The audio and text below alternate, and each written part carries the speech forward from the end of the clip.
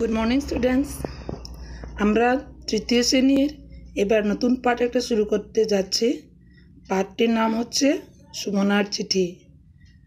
তো পাঠটি শুরু করার আগে আমরা এটার সঙ্গে জড়িত কয়েকটা জিনিস বুঝে নিই।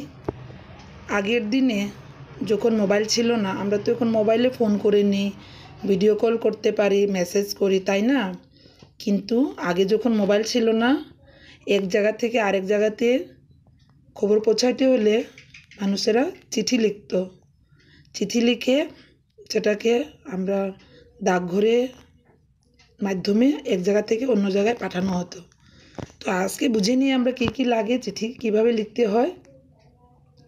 প্রথমে এই যে ছবিটা দেখতেছো, এটা হচ্ছে আমাদের কয়েকটা চিঠি লেখার নিয়ম আছে। নিয়মগুলো আমি বলে দিচ্ছি। নিয়মগুলো তোমরা পাঠটা পড়লে নিশ্চয়ই বুঝবে, পাঠের মধ্যে আছে। তার আগে কয়েকটা জিনিস আমি বলছি, দেখো। এরকম এক জায়গা থেকে আরেক জায়গাতে পাঠাতে হলে আমাদের কি কি দরকার সেটা আগে বুঝে নিই।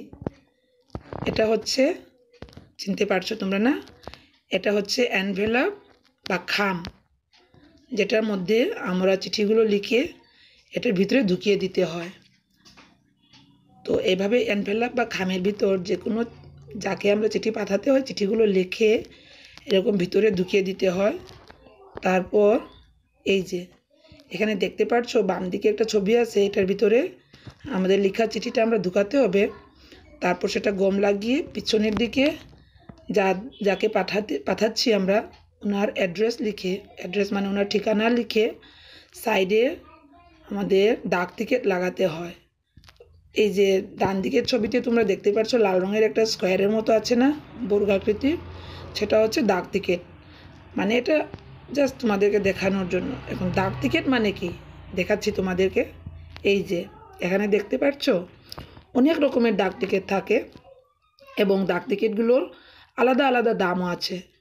তো আমাদের প্রয়োজন হিসাবে যে ডাক টিকিটটি আমাদের জন্য প্রযোজ্য সেটা আমাদেরকে ডাকঘরে বলে দেবে, সেটা আমাদের ক্রয় করতে হয়, কিনতে হয় এবং আমাদের চিঠির খামের পিছনের দিকে লাগিয়ে সুন্দর করে ঠিকানাটি লিখে আমরা চিঠি পাঠাতে হয়। তারপর আরেকটা জিনিস আমি দেখাচ্ছি, খামে না করলেও এরকম পোস্টকার্ড বলে একটা ছিল, পোস্টকার্ডেও আমরা ডাইরেক্ট লিখিয়ে অ্যাড্রেস লিখে বা ঠিকানা লিখে পাঠাতে পারি।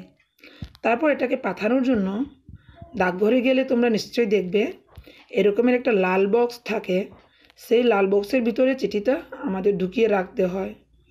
তারপর কি করে ডাকঘরের কর্মীরা, এই যে এই ছবিটা যেরকম দেখতে পাচ্ছ, ডাকঘরের কর্মীরা কি করে লাল বক্স থেকে চিঠিগুলো বের করিয়ে যে জায়গাতে পৌঁছানো হয় সেই জায়গার ঠিকানা অনুযায়ী চিঠিগুলো নিয়ে যায়। তারপর সেখানকার ডাকঘরে আবার রেখে দেয়। তারপর ডাকঘর থেকে যারা মানে চিঠি বিলি করেন ওনারা আবার ডাকঘর থেকে নিয়ে যার ঠিকানাতে নিয়ে পৌঁছায় দেয়। তো এতটুকু আমরা বুঝে নিয়েছি। এখন আমরা পাঠটি পড়ে পাঠটিতে চিঠি লেখার নিয়মটি বুঝে নেব, ঠিক আছে?